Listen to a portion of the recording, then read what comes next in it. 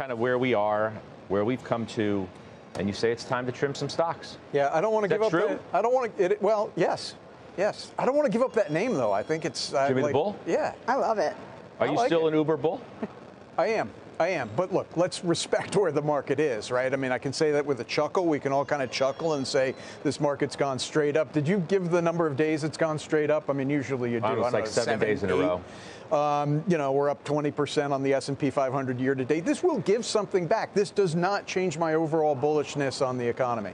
It doesn't change the fact that the labor market's strong. We've got supply chain onshoring, infrastructure spending, all that sort of stuff. But we are likely to have a 5 to 7% pullback.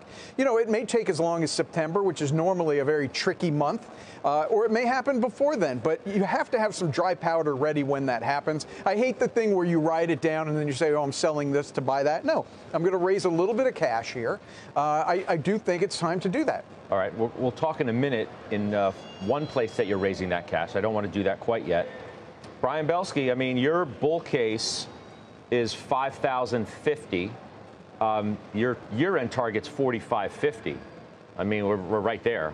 Yep. So when you hear Jimmy say, look, it's probably time to take a little off the top, what's your response to that? We would agree on a short-term basis. I think, much of what has happened has already happened, right, in terms of the stock market kind of catching up.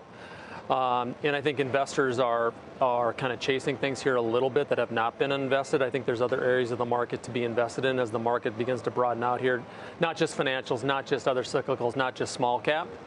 And I think the summer months could be bumpy. Remember, last August was pretty bad, and then heading into the fall. So I think we could get choppy. But last August was different than this August in terms of sort of where we are in the Fed cycle and what we're potentially thinking the economy could be relative to what we thought it might do. Yep. Almost a year ago. Yep. Exactly. And so I think that we're going to get an opportunity. I don't think 5 to 7%, maybe 3 to 5%, because I think there is still an opportunity for investors that have missed this move, Scott, to get in, kind of number one. Number two, I think people are still way too focused on the market overall and kind of missing the fact that we're in the midst of, I think, one of the greatest stock picking environments that I've seen in well over 10 years, because dispersion in terms of where stocks are trading on a performance basis, on an earnings basis, and on a valuation basis are all over the place. That means fundamental bottoms-up stock pickers. This is the type of area that you want to be in. All right. Is the air getting a little thin, as Jimmy would suggest up here? Now, we don't necessarily have what you would term, animal spirits or this euphoria in the market. Market doesn't feel like that. No. But it does feel like it doesn't want to go down, and that you do have a growing chorus of people who are getting more bullish, and that to some is a bit concerning. It feels as if the momentum is building to almost go parabolic in a sense. And I think at some point we will go parabolic. Like a blow off top. Yeah, I think that'll be a near-term peak. And concurrent with that, you'll probably see the VIX actually rally because people are reaching for calls.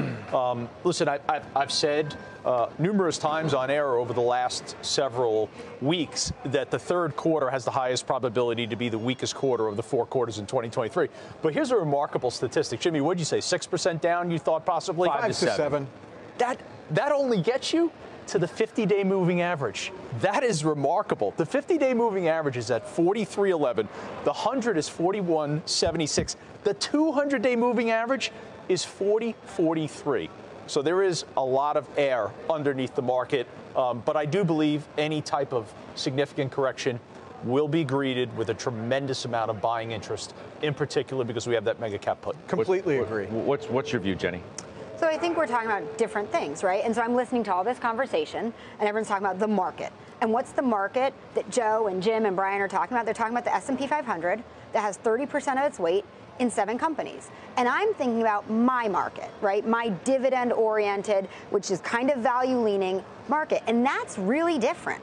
So I haven't, and then when Brian said it's a stock picker's market, and that's because dispersion and valuations are all over the place. So when we're talking about like the market pulling back 5 to 7 or 3 to 5%, like, who cares? It's all in the same realm. But you've had to be in the right, quote unquote, right part of the market to have had a good first half of the year. Totally. You have right. to have and had. I haven't been there, right? So if you look at what dividends did this year, dividend indices and dividend ETFs and stuff were up about 9% at the end of January.